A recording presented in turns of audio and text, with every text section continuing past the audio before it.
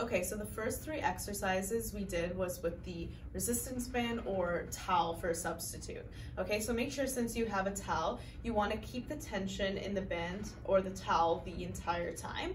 So here you're going to pull back, squeeze the shoulder blades in together, and relax back forward, okay? So keep that tension the entire time in the towel, back and forth. From the side, it looks like this. So I'm squeezing the shoulder blades in together, elbows are driving back, and then arms come out straight in front of me. So that's the first exercise. The second one, it was same idea.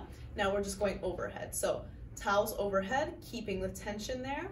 You're gonna bring it back, squeeze the shoulder blades in together, and then straight back up. So you should feel this working right in between the shoulder blades and behind your shoulders as well. And then again, I'll show you from the side. So here, keeping tension, pulling behind the head, squeeze the shoulder blades in together, and then straight back up from there, okay?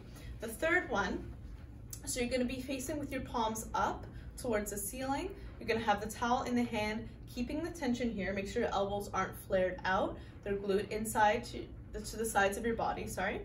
And from here, you're gonna squeeze the shoulder blades in and try and keep that tension. It won't go much with the towel, but what I want you to do is pull it apart as much as you can, hold, and then come back in, okay? So I want you to repeat those twice a day, 10 times each.